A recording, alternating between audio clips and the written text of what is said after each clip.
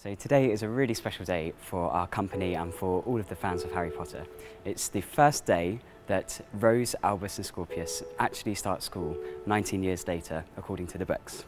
1st of September 2017 is when Harry Potter and the Cursed Child is set. The last chapter of the final book ended and our play, Harry Potter and the Cursed Child, begins today.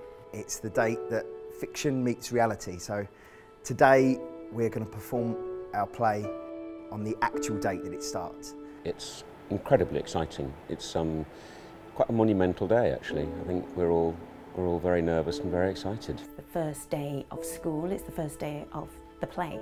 It's a massive day for all of us. I think it'll be a great show.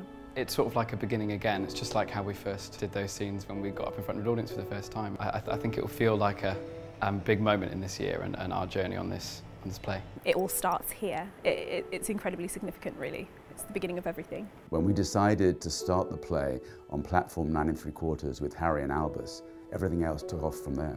I think it's lovely that this show is going to be on today of all days, and we're going to be here at the moment when they actually go to school, and we're going to see them do it. It's a lovely way of referencing what's gone before and introducing what's about to happen.